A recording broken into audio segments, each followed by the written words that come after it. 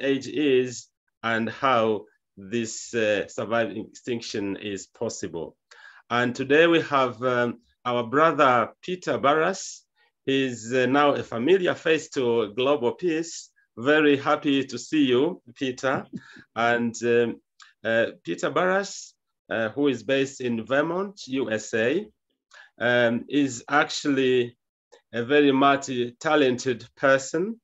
As we can see, that he's first of all a student of both Tagore and Gandhi. Oh, I must correct. Great. That was a visitor to my house when I was in my teenage years. Lovely. A friend of my mother's who told me about being a student of both Tagore and Gandhi.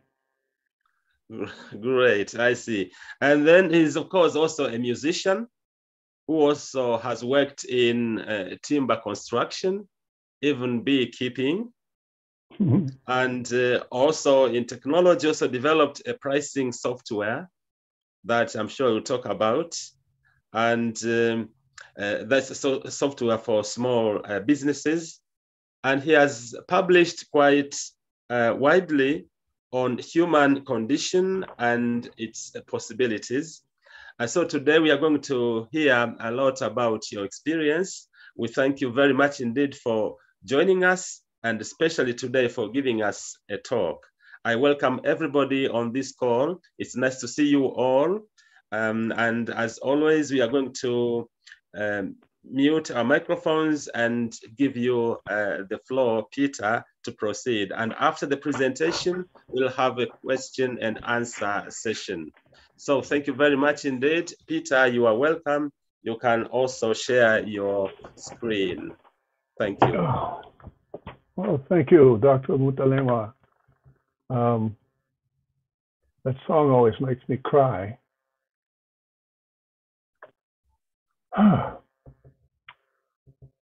All right. Well, I'll start with a bunch of slides, which is probably a terrible thing to do to people. In the context of development and peace in Africa, my first encounter was in 1963. My father exchanged places with a professor, Mark Chijioke, at Ahmadu Bello University in northern Nigeria. I attended a local school as part of the British colonial missionary school system.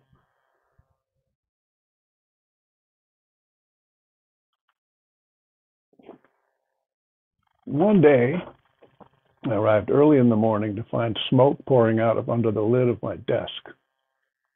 Back home, that would have meant that somebody was playing a nasty joke. And it was probably already sprung. So whatever would unfold next was guaranteed to define me for the rest of my stay. My only hope lay in seeing the underlying intention early and forestalling whatever humiliation was about to fall. Nobody else was in the classroom yet. I lifted the lid of my desk, saw a steaming bundle of damp green leaves sitting on the books. I picked up the top book, slid along the bench, tipped the bundle out the window. There was just an opening. There was no glass in the window. Out onto the ground behind the building. I was to learn much later that a boy named Owolowo had risen several hours before dawn, sneaked out of the dormitory, and ran to town barefoot, and bought the most delicious treat he could get with his pocket money for the month. It was a boarding school. I was one of the day students. He ran back through the night, regardless of hyenas and cobras, and placed it on my school books, fresh and hot still. Small, shy Owolowo had risked everything: humiliation, the hopes of the entire village, his future, quite possibly his life, at least a beating, administered by Mr. Kalajai, also known as Baba, as in Papa is coming. He was the vice principal, and he ruled with an iron fist. Allora, quanto costa? Ok, grazie. I felt sad and guilty for the misunderstanding for years, but it wasn't a misunderstanding. That word is really a stepping stone over deeper questions. It was a paradigm shift. I'd experienced this before as a young child. In 1953, my 7-year-old big brother was still not allowed near the river without his faded orange life jacket. He couldn't swim, so it had kept him afloat since he was 5 years old. And then when the grown-ups came down to the dock, we could shed all these heavy canvas life jackets. And one afternoon, somebody kicked it off into the water, and we watched it as it sank like a stone. In a paradigm shift, the world we've relied upon no longer exists. It is disorienting, like a phantom stair step. We're thrown into the unknown, stumbling, flailing arms, not knowing which way is up. If we drove a car into the river, we would step on the brakes. The car would keep sinking. Exactly this kind of change has now happened globally at unprecedented scale. The communications networks have gone supercritical. I'll go into that a little bit later. But there is a phase change in networks, which is much like when water turns to ice. Billions of us are connected to each other now on a scale we can't imagine, face to face. There's a problem.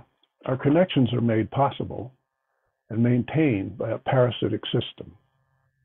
It exploits everything about our private lives, our hopes and fears, our susceptibilities. It grows bloated on our energy, our time, our autonomy. We're beginning to understand how our far-flung new communities are set out as bait. It's fair to ask, am I reliving an old trauma here, discovering my life vest has negative buoyancy, seeing the steam rising from the lid of my desk? I have no answer to this pointed question, but I'm willing to leave it open and explore the implications of a newly connected humanity as we continue operating systems that are obsolete and toxic. It's been about 20 years since our life jackets began to drag us under.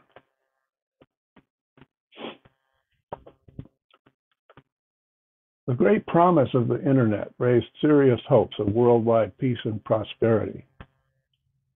Some of you may remember the possibilities were staggering for peace and justice and public health and hunger and poverty. But it did not change the economic system under which it would have to attract investment or die. This, by the way, refers to what Howard Richards calls the basic cultural structures. We think of it as natural law, but it is not. Accordingly, such hopes became dreams and were quickly pushed aside in the quest for profit. When the networks reached what scientists call supercritical levels of interconnection, information could not compete with attention. Now the power derived from control of information was nothing as compared to the power of attention. 3 steps: information, opinion, action, are reduced to 2: attention, action.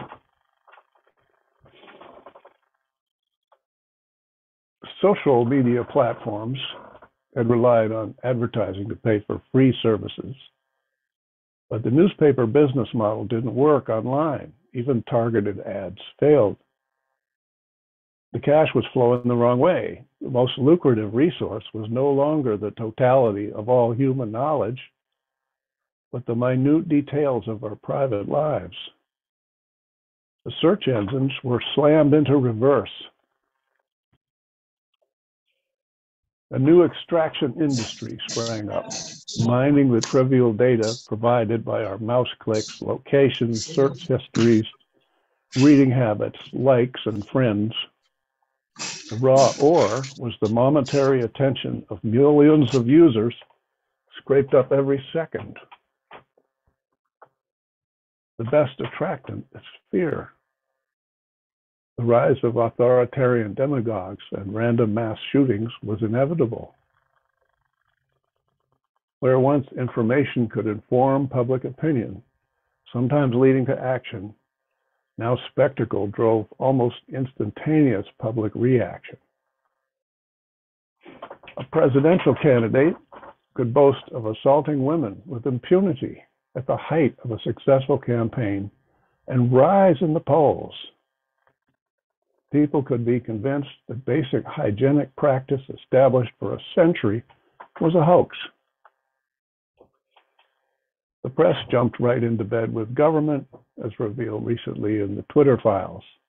A very interesting story that's a little bit hard to find because it's inconvenient for power. Unprecedented wealth inequality continues, now rising exponentially. Social fragmentation soon followed. The internet is fully colonized. I'll pause for a second. Here I am, the descendant of predominantly British or Scottish immigrants in the 1600s to the continental United States.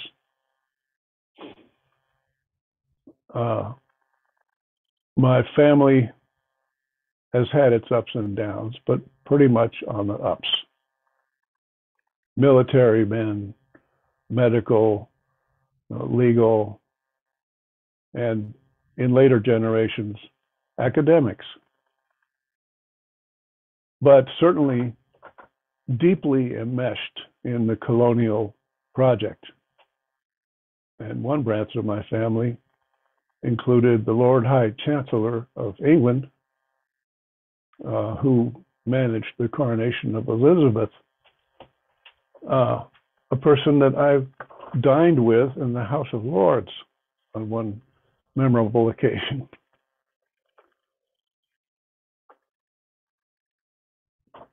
Social anxiety, and so I say this because here I am, I'm talking to African peace initiatives, telling them about colonialism, which is laughable. I should be a student. Social anxiety had long been a force multiplier for advertising. Anxious people often go shopping. Users had been flooded with micro-impressions of body image, social status, personal inadequacy, and ambient anxiety for decades. So as we adopted this artifact with all these screens, we were exposed to tiny subliminal images indicating that we were found wanting, basically, and should be very afraid. Over the years, these corner-of-the-eye experiences became more and more personalized and began to shape and color our individualized worlds.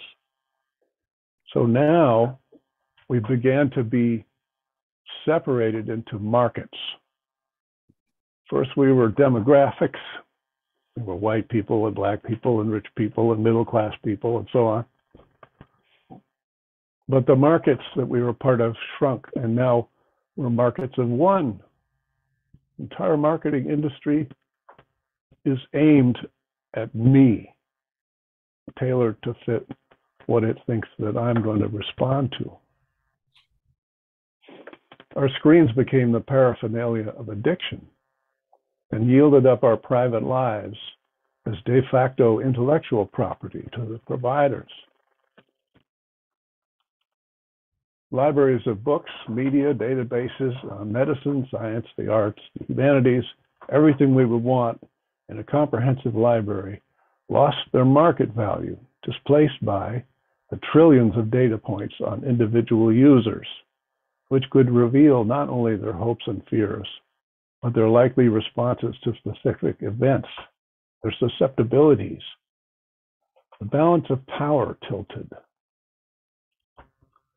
Then it became possible not only to predict, but to direct our behavior. The major social platforms took full advantage of an unknowing public. Now targeted ads had a completely different purpose. They're no longer trying to sell you something. They're trying to extract every bit of information about you. We began to withdraw into isolation and general distrust. So this is a continuation of the colonial project. Meantime, almost completely unnoticed in the global north, the massive colonial wealth extraction that had powered the industrial age had left millions displaced and desperate. It had also fueled the accelerating ecological disaster that forced mass migrations. Populations now fleeing for safety are met with violence by the former colonial powers that had made their homelands untenable in the first place. The colonial extraction operation didn't end in the 1960s with independence. I was in Nigeria just 4 years after they officially were independent. The now constant resource wars.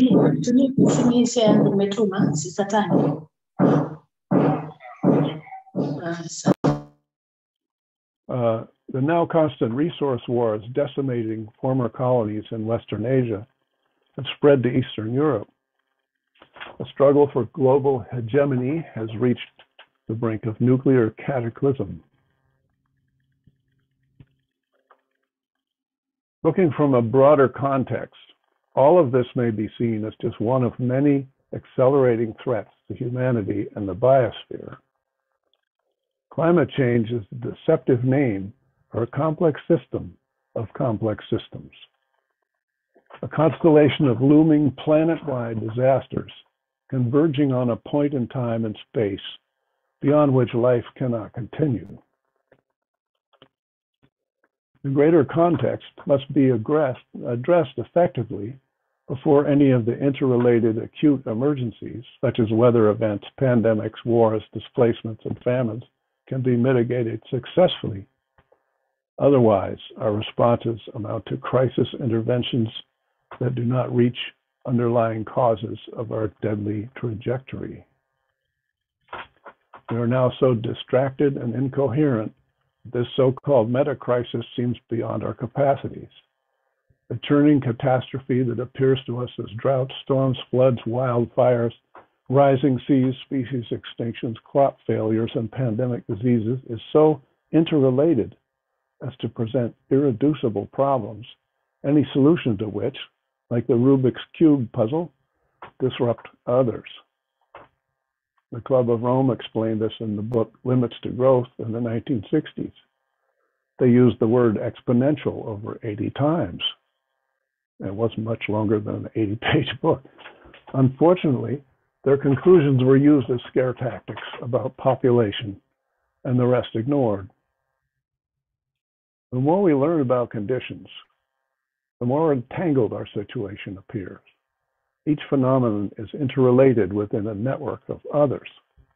To cite just one example, fertility is declining while random violence seems to rise. Both have been correlated with toxic industrial byproducts on the endocrine system. The impact on the endocrine system. A similar correlation occurred with lead in paint. When it was banned in about 1978, violent crime dropped. New chemicals known as hormone disruptor compounds are pervasive from the mountaintops to the ocean floor and every cell in our bodies. Only recently, PFOA, forever chemicals, have been added to the growing list, and yet their danger is still denied by regulatory agencies and the corporations that control them. After generations of colonialism, the industries producing these toxins are still focused on profit, oblivious to the common good. The underlying, and by the way, I have a sort of a blame tone on this, but this is systemic. This is structural. This is not some evil mastermind at work. The underlying economic logic is structurally self-propagating and self-protective, and now fully self-destructive. Even the legal system constrains enterprises to enhance shareholder value without limit. The foregoing is but a small sampling of our real condition as a species, and our obsolete, collapsing, deeply entangled, and structurally toxic life support systems, each with a logarithmically expanding impact in a finite world. Today, despair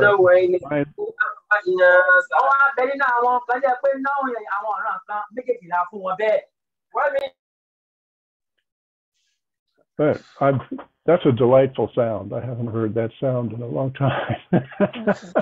Sorry about that. No, that's perfectly fine.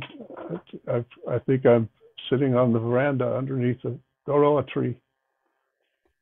Today, despair is a sign of mental health. My late father used to have a nightmare in which everyone was on a fast train having a party, and he could see a ravine ahead, the bridge gone. He couldn't get past the happy crowd to tell the engineer to stop the train.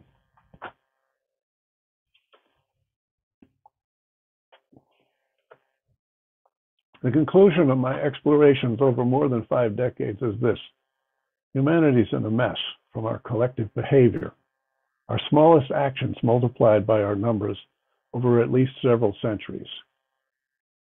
Since behavior is linked to perception and not always to reality, our collective actions can be self-destructive. We made this mess, not with malice aforethought, but with the power of cultural selection. Everything in blue, I have more text on if we need it. So, cultural selection is a term that was given to me by Robert Pollack, who's a dean of Columbia University. I attribute humanity's predicament to collective behaviors that seem intractable, but I do not accept inevitability. The neurobiological correlation of our worldview with our response means our response is consistent with experience, even if our experience is not direct. This model locates the origins of our self-destruction where we may possibly be able to get a grip. In other words, I'm ascribing our collective suicidal behavior to something that we may have access to. It's a little tricky. Eventually, I came to embrace uncertainty. This was a kind of surrender. I had to relinquish unspoken assumptions and admit a terrifying truth. I had to let go of an assumed identity, that of an outsider, an innocent just passing through, and to realize nobody was deceived but myself.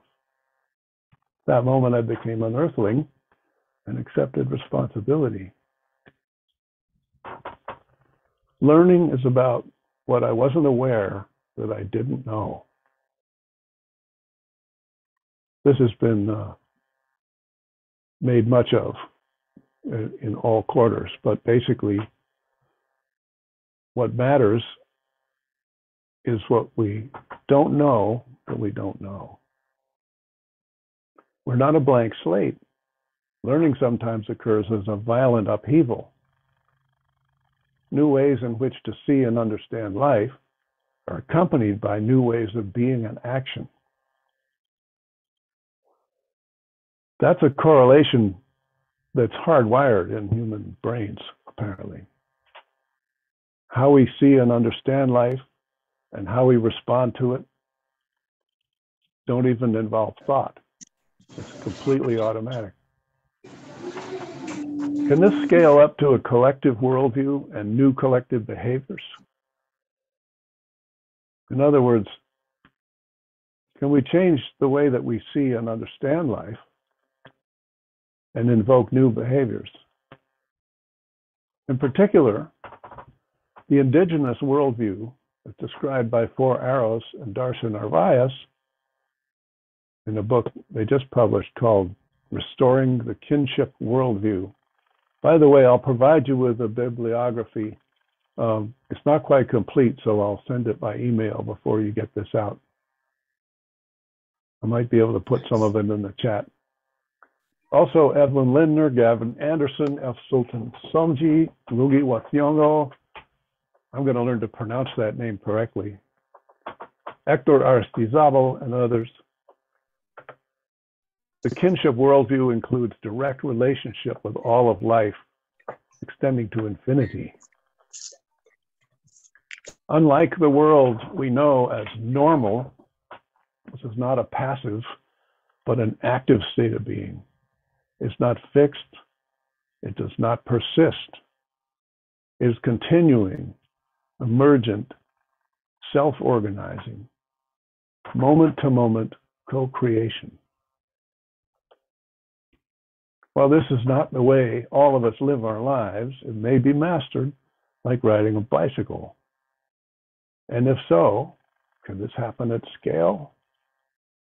And can this scale be reached in time to shift our trajectory? I want to suggest that it can.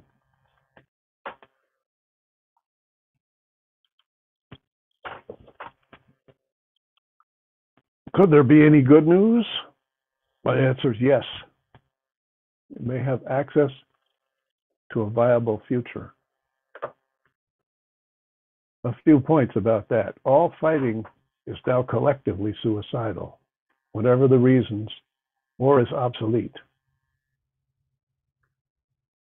By the way, I've studied violence very, very closely in a form of Japanese martial arts for 40 years now. So I have a personal basis for the statement. I began that training because of actually I was a conscientious objector and refused to go to war when I was drafted for Vietnam. I spent 4 years working in hospital operating rooms as an alternative. Answers will not be where we look and will not take any familiar form. In other words, we do everything we do out of past. And what we face is unprecedented. Our survival will only be visible in the flowing, ephemeral in-between, in the encounter that we are with life. That last may be an incomprehensible statement. This may be a characteristic. The fullness of reality can't be tied up in a neat package, but only glimpsed.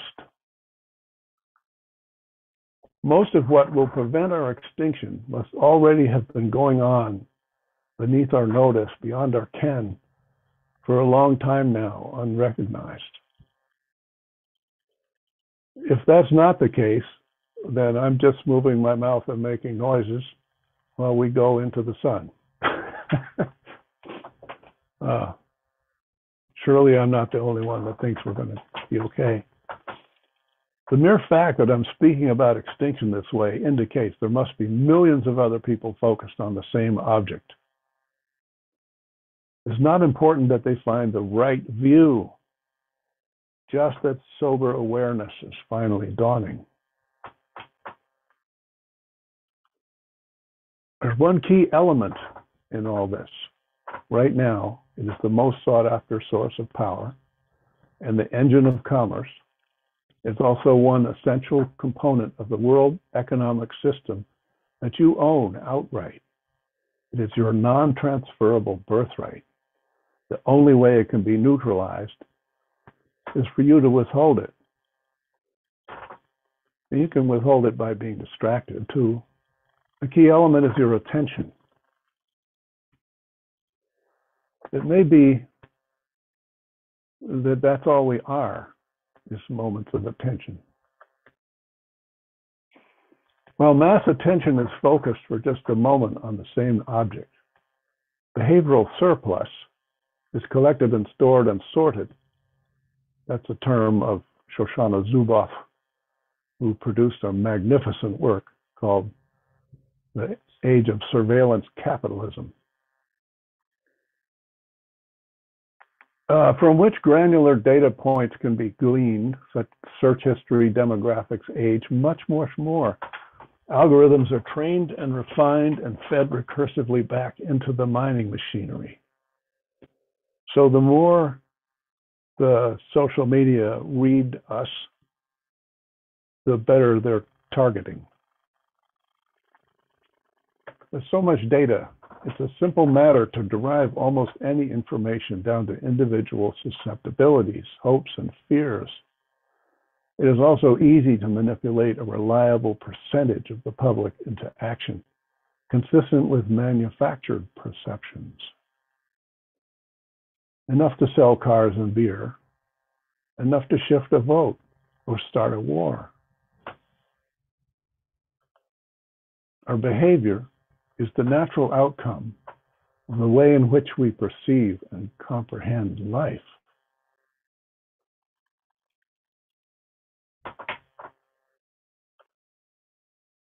Our behavior is tightly correlated to perception, not always reality. That's why our perceptions are so relentlessly assaulted every moment from our screens, in our media, even in our educational systems. It is as if we were infested with a parasite that feeds on our attention, herding us like farm animals, harnessing us to mining equipment.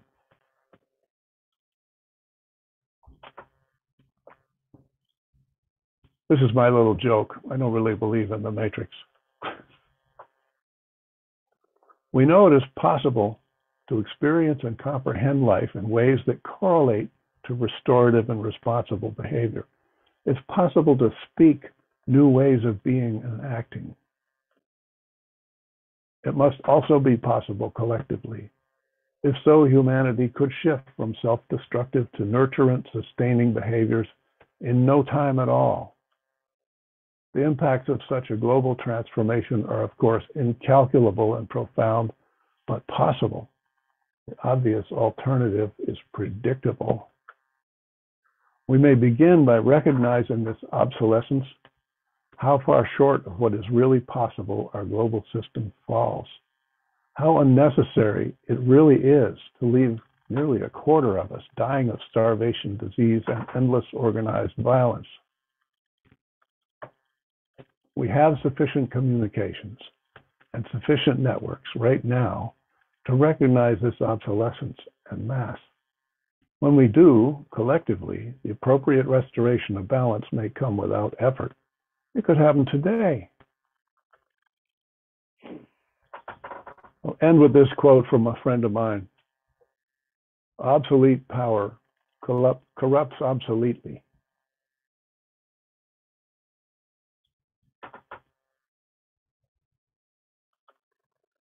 Now, that's the end of all the talking from me. I have some little demonstrations having to do with the network of catastrophes that we need to face. And if we have time, happy to have questions whenever you like. Thank you very much indeed, Peter, for this wonderful presentation. Now, I think the attention age is familiar to most of us, and I think all of us. And I would like now to ask the participants who are in this call to ask questions or make comments on this presentation.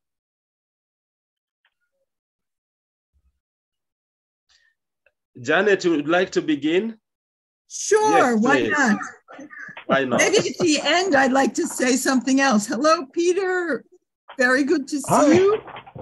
Yeah. We know each other through the Human Dignity Humiliation Studies Network, but rarely have I been able to hear you say so much. And I was really moved. The key point, the pinnacle of what you said is that all conflict now, war and conflict and violence are obsolete because we need, I think you're saying, or I understand, we need to work together to change. And I'd like to hear if you could expound a bit more on the constructive, creative, constructive, communicative moves that we would need to make. I'd be most interested. Thank you. Len, how good to see you.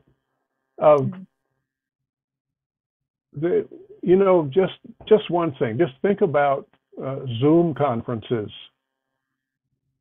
I don't know the statistics on this, but imagine there are maybe 1 billion people who are looking at faces in real time. And imagine what happens with brains when they are face to face. There's been a lot of work on this, but none of it seems to me has noticed that the scale is something that's never happened in human history. 1 billion people in one space. Now, we only see 10 or 15 or 20 of them, or 500 of them at a time, but this is going on 24/7 around the world now. It has to be changing us. It has changed us. If it dropped out of existence, it would be devastating. This is just one of there's so much noise now that you can't even bother to look at this stuff. But when you do, you see that most people are aware that we're in trouble. And most people are aware that the noise is noise. That's a big beginning right there. And that can also accelerate the way all these terrible things are accelerating. And we wouldn't be likely to notice. So one of the things I'm about is let's notice it. And another example is Evelyn Linder's Human Dignity and Humiliation Studies network, of which Janet and Michael are part. This is an extraordinary project, and it is also an umbrella group of many, many other extraordinary projects. Okay, I'll shut up. But perhaps just you could go on to other people's questions, but hold that thought. I'd like to talk to you more about it after. Well, sure. Thank you very much. Honestly, Lovely. just Joe. I remember you from last time, and I was knocked sideways by the things that you were saying. Do you have any remarks now? He does. Joe, please, proceed. Thank you so much. I feel very honored that you remember me. I absolutely loved your presentation. I love the thing you said about from information, opinion to action to now attention, action, which is what we are currently dealing with. Because I've also noticed very few people actually slow down to listen to the other person.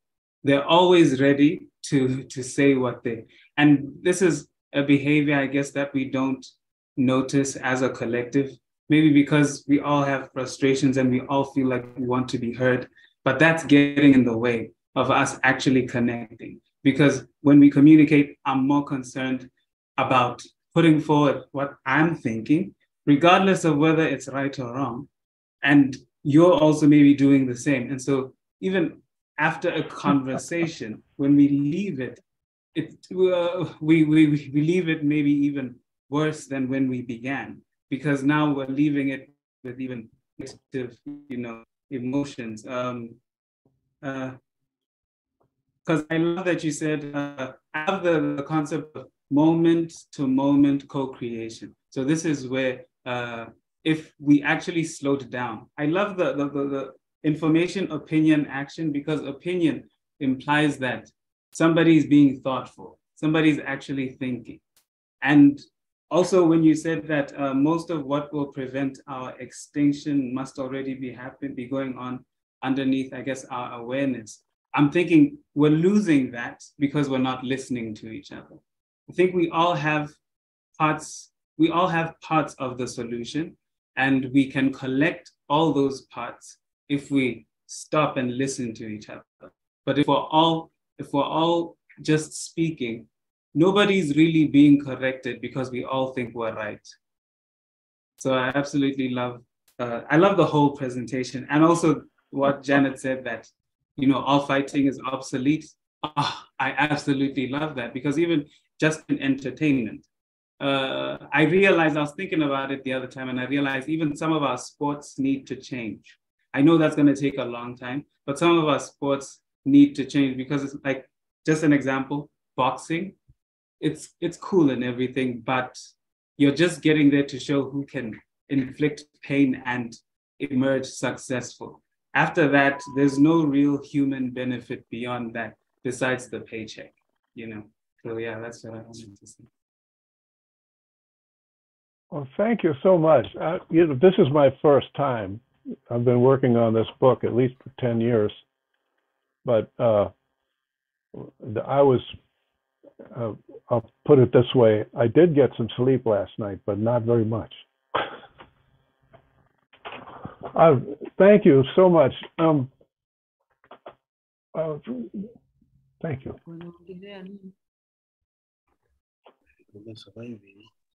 Michael, I see you.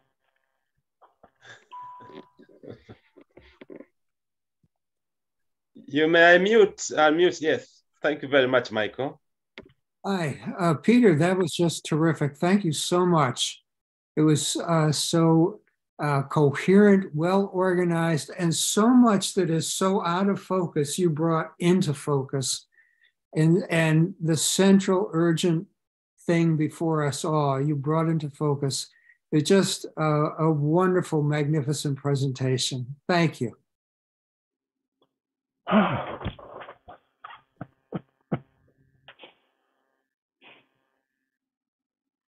Thank you so much, Michael. And Francis, would you like to go for it? Thank you, George, and thank you, everyone. Thank you, Peter, especially for the presentation. What I gleaned from the whole thing, and I want to take you back a bit, it's about the neocolonialism after the enthusiasm of getting independence. And now we are almost 60 years. Tomorrow we mark our Independence Day. I think 60 years of independence, and we are so miserable as Kenyans. We are suffering until we don't know what to do. Because each year, I'm now 40 plus.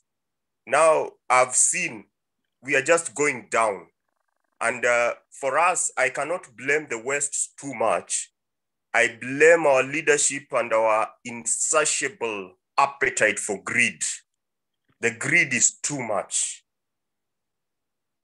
I stayed near Congo sometimes, Zambia, Zimbabwe, and I could see truckloads getting minerals from Congo, taking to South Africa and to wherever they are going. So this point of greed, and that greed is what took us to slavery. Our leaders connived with those of the West. So thank you. Oh, thank you very much for that. It reminded me that there is an incredible book has just come out.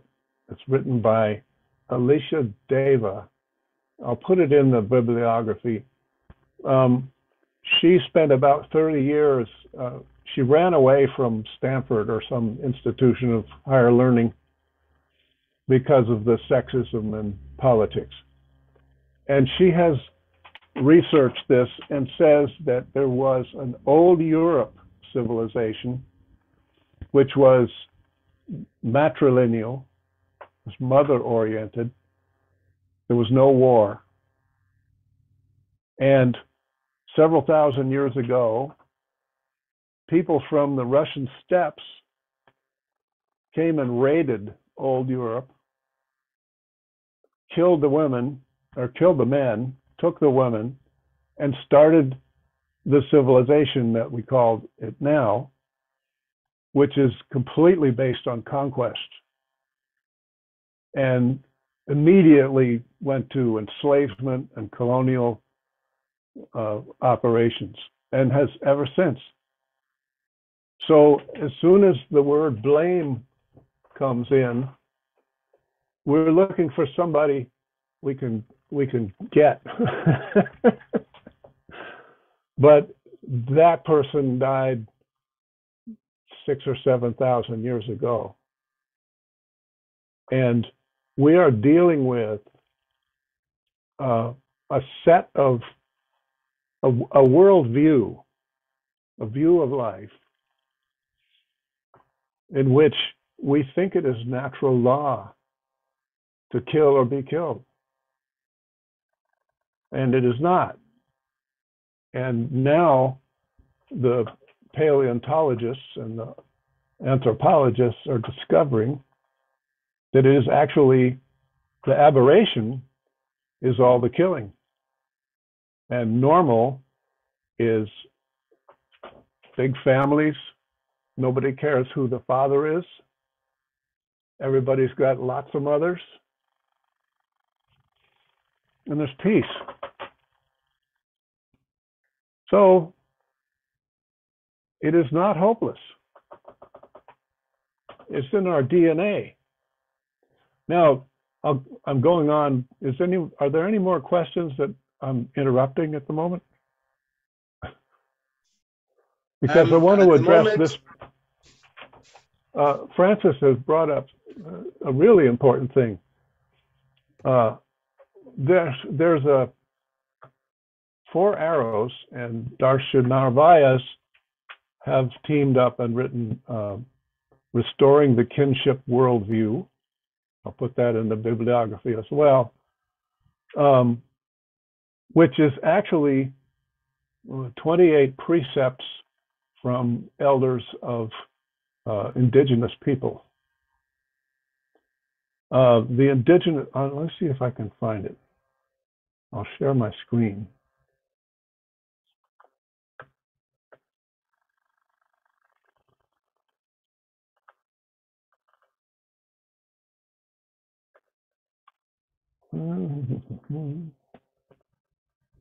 I'll have to do a little search.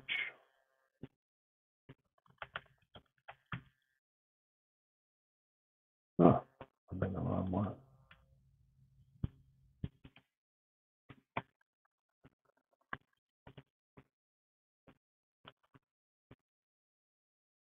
No, I can't find it there. But this is worthwhile to look.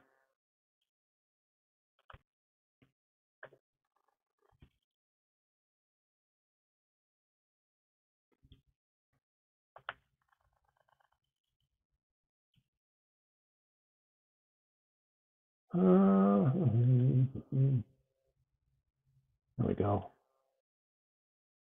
Nope. So there are basically 2 worldviews now. And gee whiz. Sorry.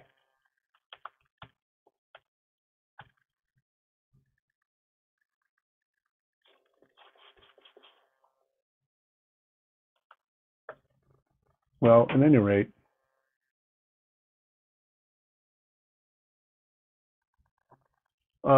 Four Arrows holds that there are 2 worldviews predominant in the world, and he calls them the colonial and the indigenous. And the indigenous worldview Oh gosh, I wish I could find this thing. Maybe we can come to it later. Yeah. Well, basically, the indigenous worldview is all inclusive, and 4 Hours has this wonderful list of comparing these two worldviews. But where people in the dominant worldview regard the earth as resources to be exploited, indigenous people regard everything as their cousins. The birds and trees and rocks are related and to be respected. And in fact, to be spoken to and listened to.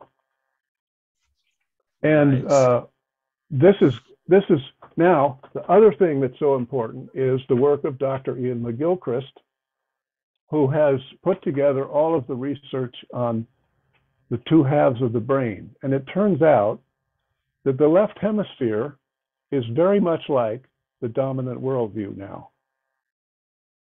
And the right hemisphere is very much like the indigenous worldview. It's much more contextual. It doesn't speak, but it certainly listens. So what McGilchrist says is that the right hemisphere takes in the world as it is, and the left hemisphere takes that and constructs a catalog, basically. And then the left hemisphere forgets that there's anything that's not in the catalog. So, it sees a bird and it's got to look it up to see if it's a real bird, These two worldviews are in conflict. And the vast majority of people in the world now are of the indigenous view, but they're not as well armed. I was talking with Mazin Kounsier in Palestine and introduced him to Hector Aristizabal in Colombia, who was living in the jungle with a lot of indigenous people. And they spoke for about 5 minutes and just made this connection that, the dominant worldview is smaller, but noisier and heavily armed. So it is, I glean from this in a circuitous way that we can actually abandon all this evil. It's, we don't have to defeat it. We can put it down. We can put it down within ourselves to begin with. And there is so much work going on now, huge groups of people, and online, billions of people face to face in real time, whose focus is specifically abandoning that evil within ourselves. So eventually, it'll be that old saying, if they threw a war and nobody came. Right. There is actually there are a couple of questions in chat, and one is from Hekima in Nairobi, and this participant says, "I wonder, has our reflection or thinking been dominated by passive phenomena that appear attractive and control our perceptions and behaviors?" From Hipsa, I don't know whether you can say it. Yeah. Let's see. Our short-sightedness does not appear to pay attention to the possible future outcomes. And, it doesn't have audio. Welcome the idea of attention. This raises many questions about structured or formulaic attention. Research methodology. Excellent. McGilchrist points out that there's two kinds of attention, and they go with the left and right hemisphere. So the left side of your brain controls the right arm, and it grasps things. and it grasps concepts. And it tries to control and manipulate, because this is how we get food. So that side of my body and the opposite side of my brain are only concerned with what I can get and whether I can eat it, or some other basic bodily function. The other side attends in a different way. But McGilchrist points out that the word attention means reach out and touch something, reach out a hand to it. So now if I put that on the right hemisphere, which is contextual and watching the big picture, while the left side is trying to find some food, my attention, let's try something. This is a very interesting exercise. Everybody just sort of sit up straight and focus your attention on, I don't know, your nose. Or, you know, where are you? I'm here. Focus on here. And where is your foot? Well, it's there, right? Now focus on the walls of your room.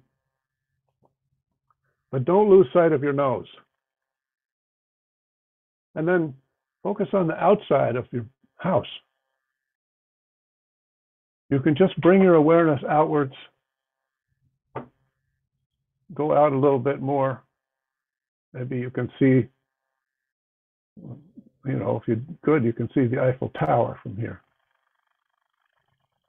Now what you're doing is you're operating both hemispheres. The one is focused on here, and the other is focused out in the field. This is actually normal function. We're trying to get a piece of food with one side, and we're watching for predators outside, out far away. You cannot do both with one brain and survive. This is why all nervous systems in all animals, including flatworms, have divided brain. Now, what did I address this question? Attention, research methodology. This is really interesting because academic work really requires concentration on my nose, you know, on my typewriter, on my keyboard, on my book. And at the same time, it restricts our thinking to thinking, which is very largely done in this limited realm of what can I grasp and what can I do with it. And you'll notice that really great academics have this other thing going on. McGilchrist points out that great mathematicians, almost all of them, have asserted that beauty comes first. A beautiful, I had a connection problem. I think you can hear me. I have a mathematician has a beautiful thought. Einstein has a beautiful vision. He sits down at the piano. Einstein used to do this. He would play the piano, and then he would go and write out these equations. Oh, E equals mc squared. He knew what that sounded like before he knew how to write it down. I don't know if that got anywhere near the question. Yeah, thank you very much. And I can see that Joe has a hand up. Joe, would you like to ask a question or make a comment? Yes. I have, well, yeah, I guess it's a question. I was wondering if it's possible to imagine an ideal, right? Because I noticed, I mean, we're very good at identifying what's wrong, right? And so now I was wondering if we can approach peace idealistically. Like once we identify maybe an area that's wrong, then imagine it working perfectly, regardless of what stands in the way of that perfection. And then we work from there. So essentially it's like, can we reverse engineer peace based on what's going wrong now? Oh, brilliantly put. I would say that you're speaking about possibility. I'm going to turn down the sound on this other thing.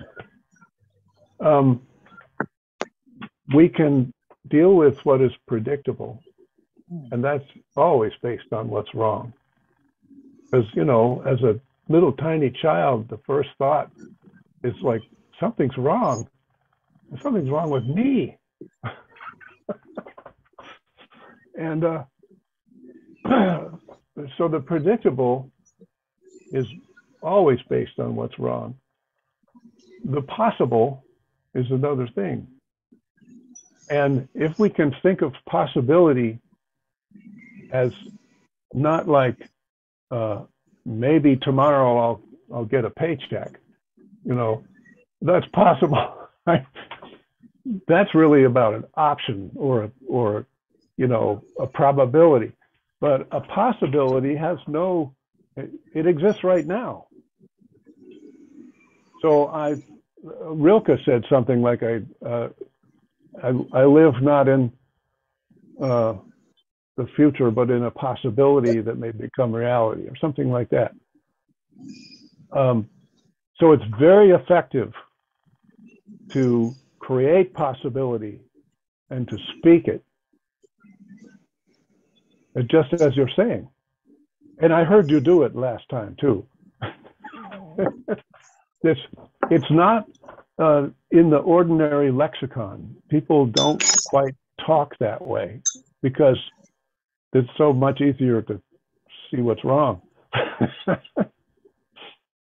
But yes, exercise that muscle, because the possible is wide open. Thank you very much indeed, Peter. I would like to ask also a question about population, your ideas on population growth, because it's you know, seen as one of the evils that you know, cause problems in the world, and so population should be contained. And so, well, that thought, please. The contained thought, is the deadly one. And the whole field of pseudoscience called eugenics achieved escape velocity when Darwin's theories came out. Darwin was infected himself a little bit. I personally know someone whose mother was injected with plutonium in the 60s in a hospital by a person who, last I checked, is the head of that hospital today.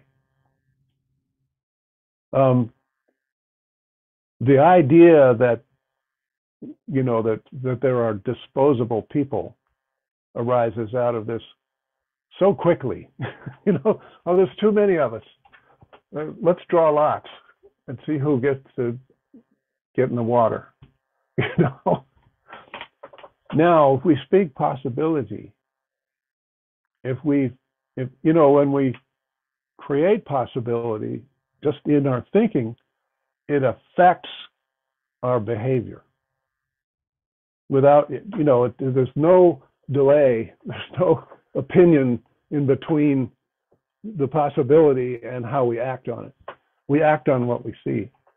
And what we see isn't necessarily real in any case. Anything in your attention is real enough for you to act upon. And if you're not careful, you can do some crazy stuff. So population technically is not a problem.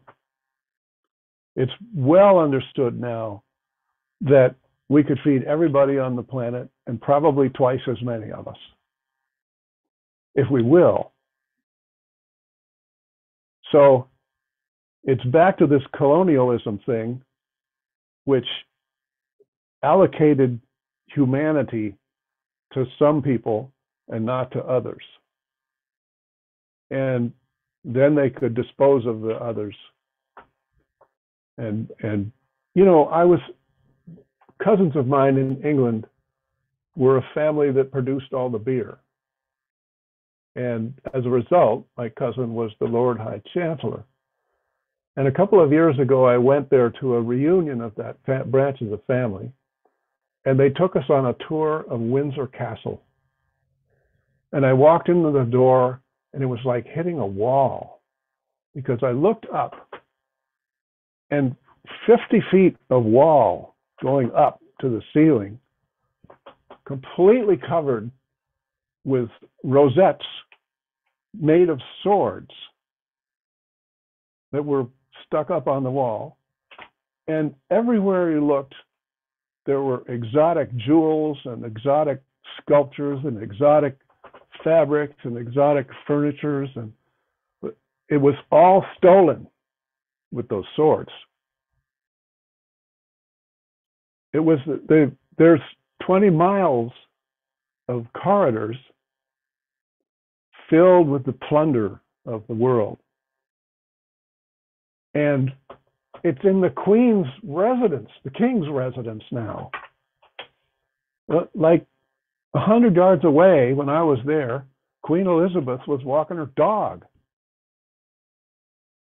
in the midst of this, you know, just, I was looking at it and I was seeing this blood-drenched castle.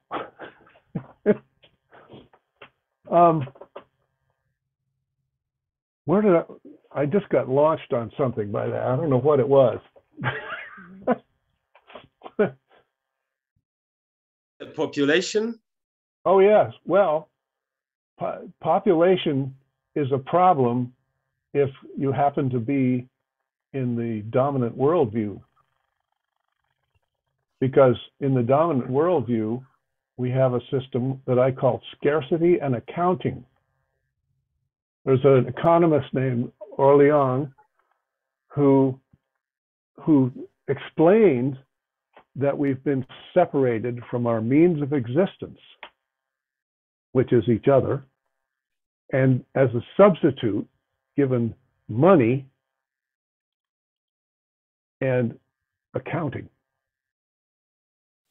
So by this artificial imposition of a cultural structure, there's not enough of anything, and we keep very careful track of who it belongs to.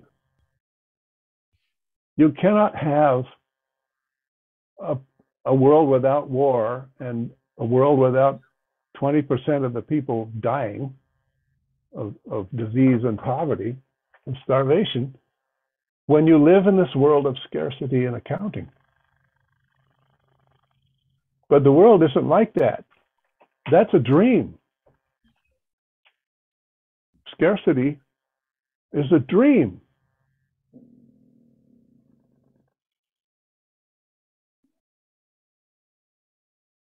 It's, you know, but you can't punch your way out of a paper bag. Wish I had a paper bag I could show you.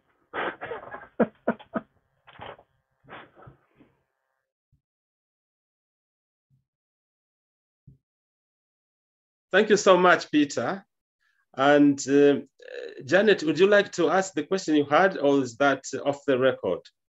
Well, one thing I was thinking about is, wow, this is very too abstract, maybe. Paradigm in worldview, you know, or left side and right side. How, like in everyday life, do you have some advice for everyday life, for integrating, recognizing?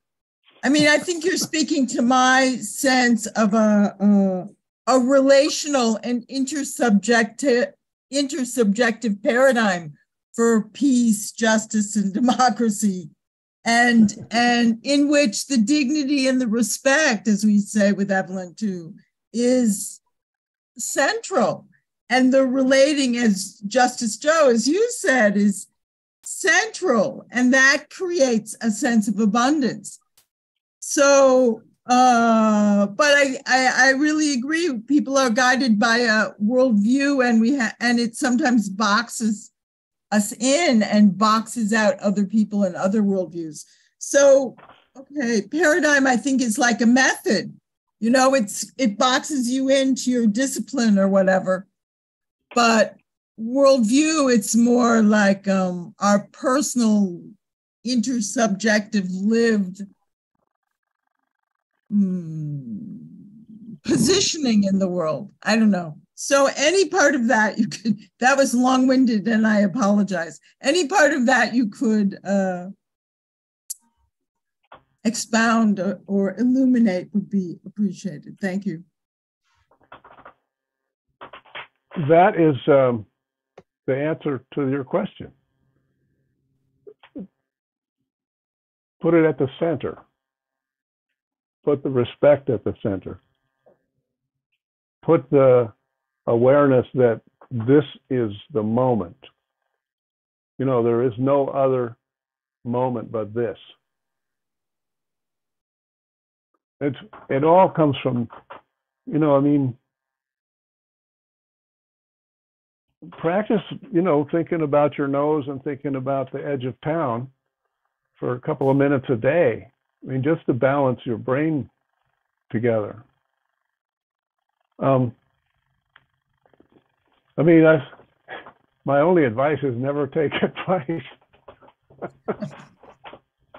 Well, can I now that I started talking again, I remembered that what you're describing in this exercise, what you're opening us up to in this exercise is very much the practice of a dancer, where you're looking internally, you're paying attention to your movements, but you have this multiple split focus. So you're also relating to music and timing, you're relating to the space, you're relating to the other dancers. And within the structure of the choreography, say if you're performing, and at the same time, you're trying to flow your own expressiveness into that. And so it's like a multi-focused, very alive, extremely alive and alert experience. And I'm thinking about what you said about listening, Joe. There's an aliveness and an extremely sentient relatedness. So that's what you reminded me of from my experience, and I appreciate that. Thank you. I think I found it. Yes. All right, let me share this.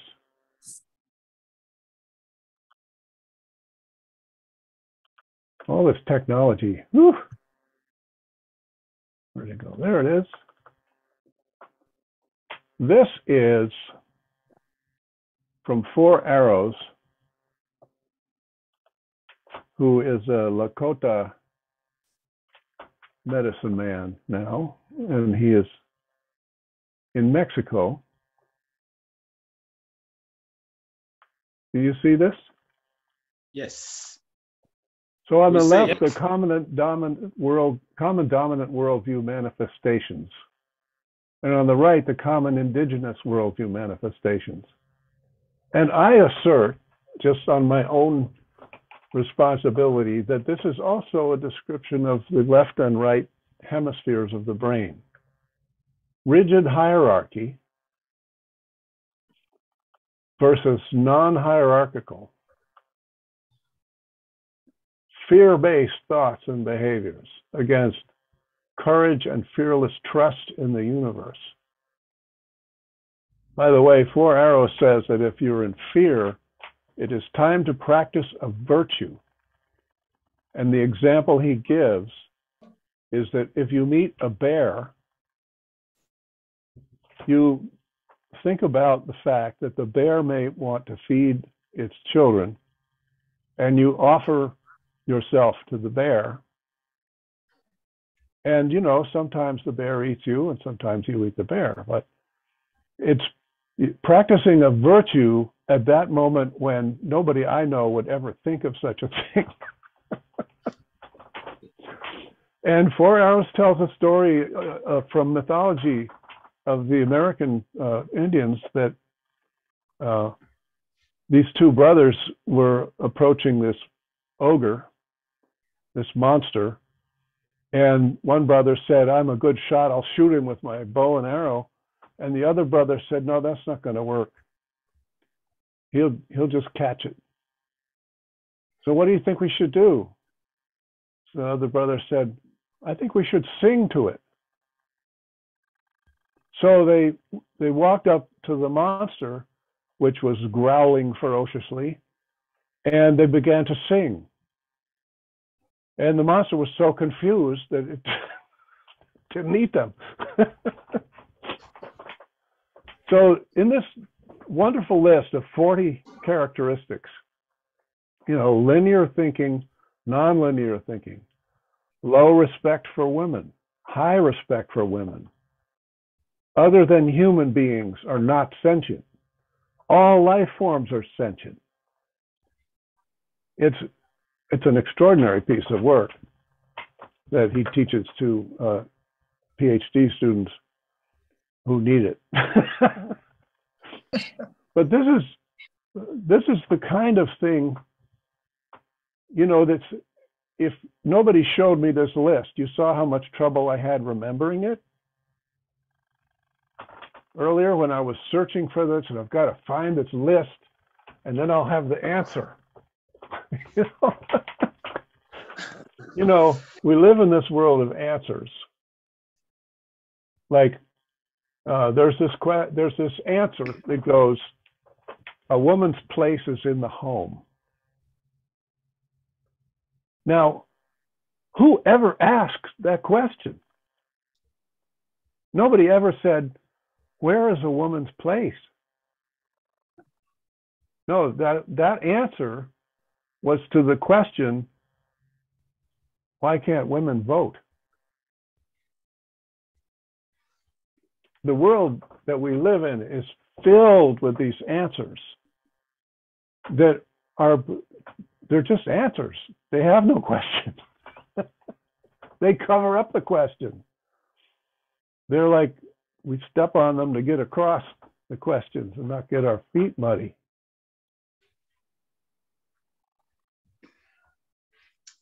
Right. Joe, do you have a question, observation to make? Oh yeah, I just wanted to add on to what Janet was saying. I just thought as you were speaking, the words that came to mind were being present and aware. That's a thing that, so it's like a lot of our problems come from a lot of us being asleep, you know, and the ones who are awake enough to catch what they need to catch in everyday interaction, they are able to prevent what shouldn't happen from just by being sensible enough. And then a lot of some of the problems that happen because we weren't aware enough to catch them before, you know, so we didn't notice them as they were. Yeah. Wonderful. You don't have to ask questions. You're free to interrupt. Everything you say is gold. We don't stay in one state, you know, like we talk about how the left hemisphere or the right hemisphere, you never know which one you're in. And if you make up a rule, that's probably the left side talking. If, you know, I need this list of worldview manifestations, but that's what the left hemisphere needs. You know, the right is already in the presence, but we flip back and forth. You can't stay you can't stay present and aware. You can practice getting present and aware, but it's not persistent. You can very easily stay not present and unaware. There's no effort involved in that. It's what that part of the brain does. So we should respect our divisions, and we should respect in such a way that we can live in complementarity, in harmony. It's the yin and yo, the yin and yang. There's a little bit of this in that one, and there's a little bit of that in this one, and they interlock and intersect.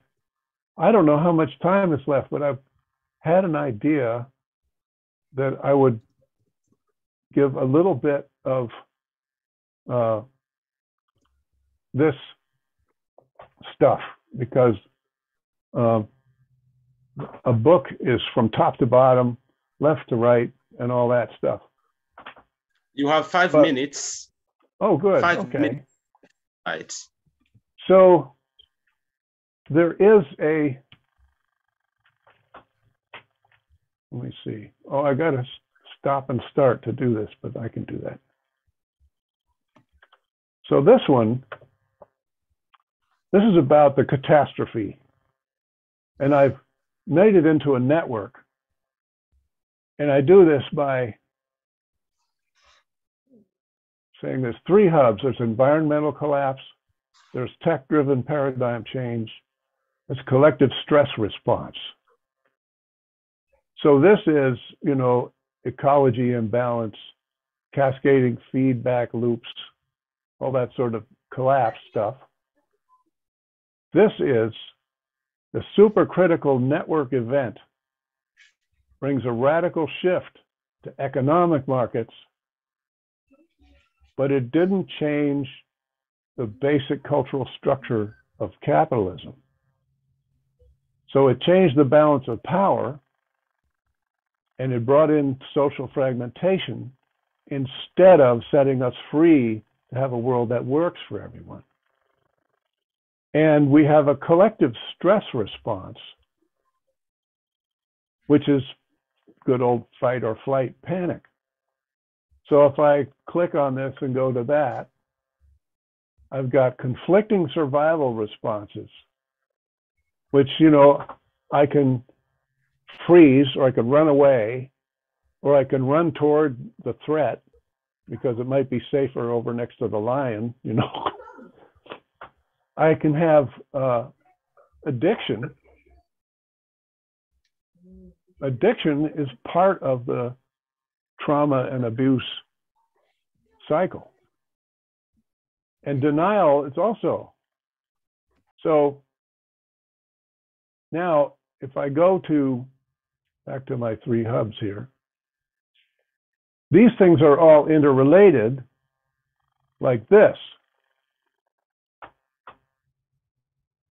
Now, this is a diagram of a network. So here I have industry. I got petrochemicals, agriculture, electronic systems, global overheating, and the internet are all connected to industry in the way that I've set this up, right? And along with the internet, I've got neuromarketing algorithms in social media, which are part of the attention mining industry, which anticipated return on investment, surveillance capitalism. You see how all these things are interrelated. Now, I want to go one more step to, let's see, this guy. I call this Rubik, it's a file name, but basically Rubik's Cube is a puzzle that you solve one face of it it unsolves the one next to it because they're so interrelated. Here we have our environmental collapse, carbon emitting fuels, the oil war economy, you know, the accelerating biosphere collapse. Now, instead of just 3 items under hub 1 and 3 under hub 2, I've got some of the ones from another hub. So virtual audience replaces information. Well, that's node 5, so that would be probably under hub 2, right? But they're interrelated now. So if I do the graphic on this,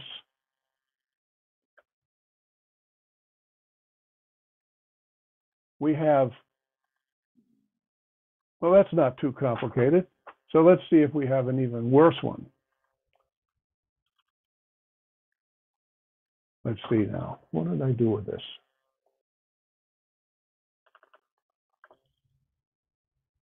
No, it wasn't that one. But you get the idea. When you start mapping out the connections with all these things, it gets really complex. In fact, let's see. Have I even got that one here?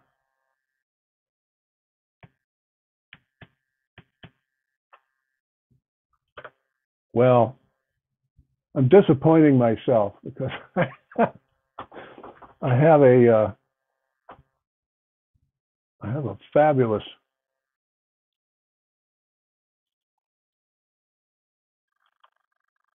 I'll just do it with this one.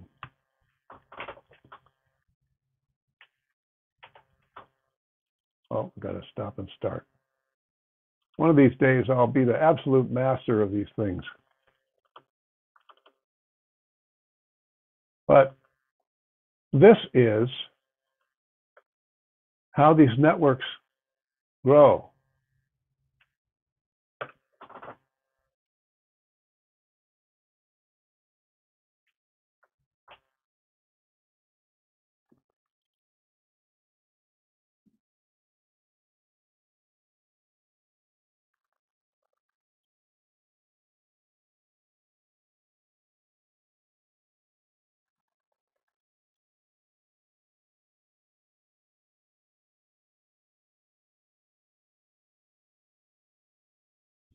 Now, you could think of this as a map of brain cells,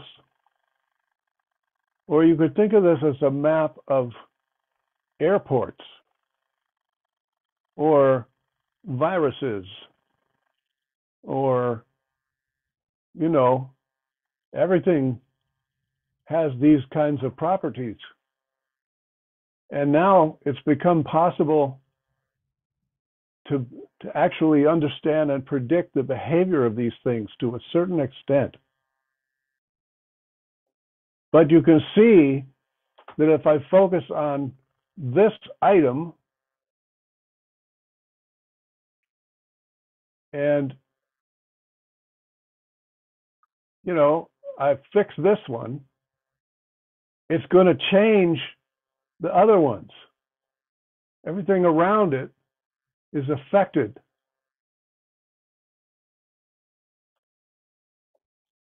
So that's really what we're up against when people come to you and say, we have to feed the hungry. Well, good. Let's go over here and find some hungry people and feed them. Well, notice the forces that are in play that we can't see. All we see is this one item here. And we'll try and try and try.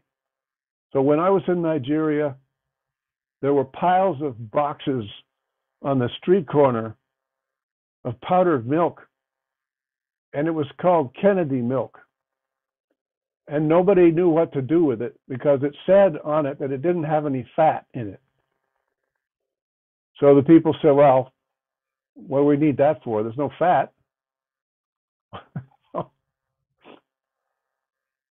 And you notice how it snaps back. You try and try and try. Let's create peace, right? And then you lose your funding, and back it goes.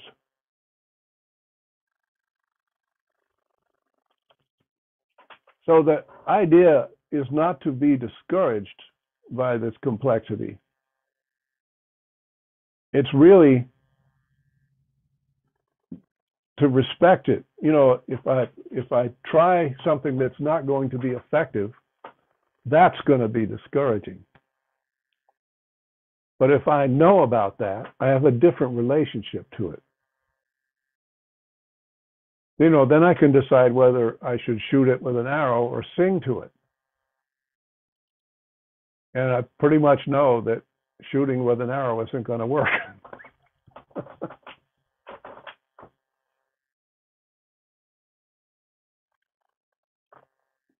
Thank you so much indeed, Peter, for this brilliant talk. And it's been really amazing listening to you. And I'd like to take this opportunity to thank you and everyone on this call. And would like to invite you again next week. And we'll be talking about recentering indigenous defense systems in countering or preventing violent extremism. So you're welcome again, and we'll be with Hippolyte Poole all the way from Ghana. Ghana is just close to Nigeria, so we'll be just moving one country just apart. So thank you very much indeed. All the best. It's been a great honor. Thank you, sir. And I will be at the next one. Wonderful, wonderful. Thank you. Thank you. Thank you.